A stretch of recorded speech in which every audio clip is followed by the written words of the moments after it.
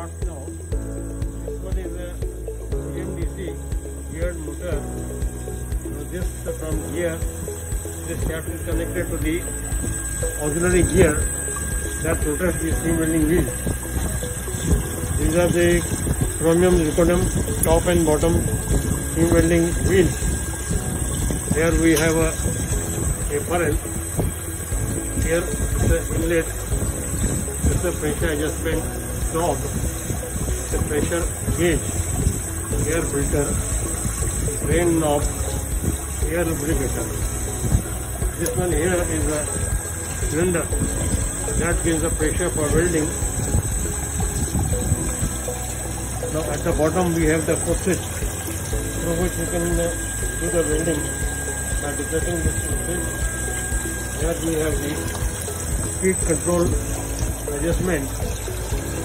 You can adjust the speed of the motor depending upon your requirement for steam welding. And here we have the microcontroller. Now here we will show you the working. This is the on-off switch. You can switch on this.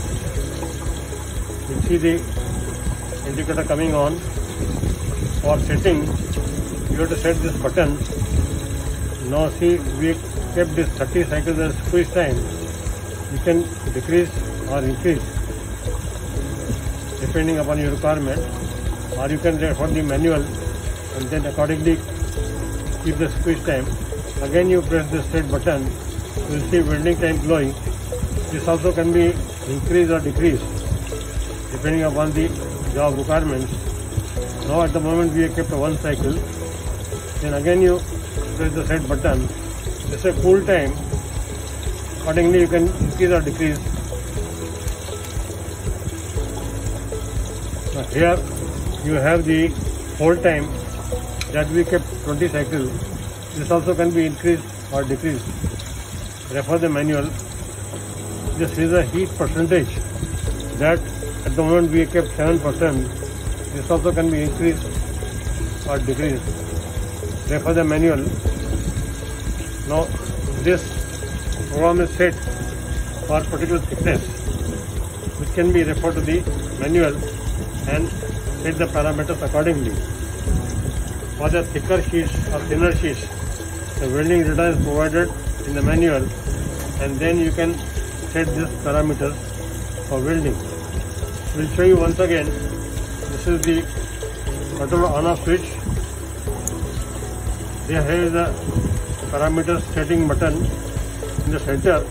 When you press squeeze time close, this can be increased or decreased. Then this is a weld time glowing. This also can be increased or decreased. Then this is the cool time, can be increased or decreased. Then this is the hold time. Similarly, you can increase or decrease. This is the heat percentage. That's called the welding current required for the welding the job. Now this second time we explained you the working of the microcontroller. Here you have the weld no weld switch. When you put towards weld side, you can do the welding and the current will pass. When you want to put on no weld side, that time the current won't pass. Here you connect pressure to about 40 to 60 psi. Again you can refer the manual. You can keep the pressure as per the data given in the manual. This lubricator, you must see that the oil is filled up to this level so that this filter gets lubricating while the welding takes place. This is the speed adjustment. It's the on-off switch. Here you can adjust the speed. You can refer the manual and keep accordingly. Now we kept this knob at no weld. You can press the foot switch and see the wheels rotating without current being passed. Just see, it is rotating without current being passed. When you put it on the weld side, the welding current is passed. So you should only do the welding when the job is in between the two wheels. Otherwise you should never do the welding when the switch is on the weld side, because this will short the wheels and the fuse might blow or it may damage the controller. See to it that you take a precaution. Always put the job between the two wheels, then do the welding. I hope you have understood the working. Now after this video will show you the welding. This one here is the current adjustment switch. As per the thickness, you can increase or decrease the current. Please refer the welding data. This is the pump on off switch. Before starting the machine, you should always keep this pump on off switch on. Here we have water tap. If you open this little bit, you will see the water is falling on the wheels. So while welding, just see that water is falling on the welding wheels. Then you do welding. Now here we have the greasing nipple. You should always put the grease over here for lubricating the shaft so that it runs smoothly. Also put the grease in this gearbox. That will run the machine smoothly.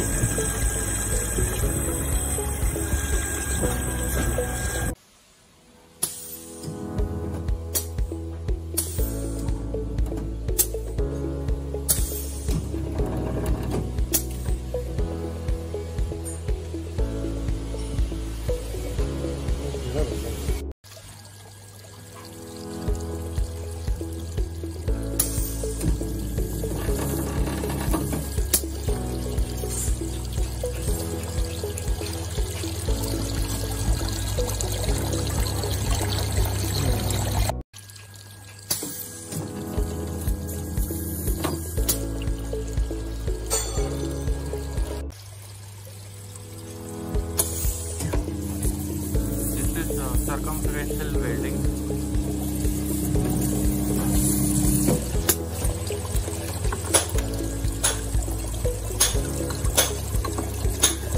This is how it is welded.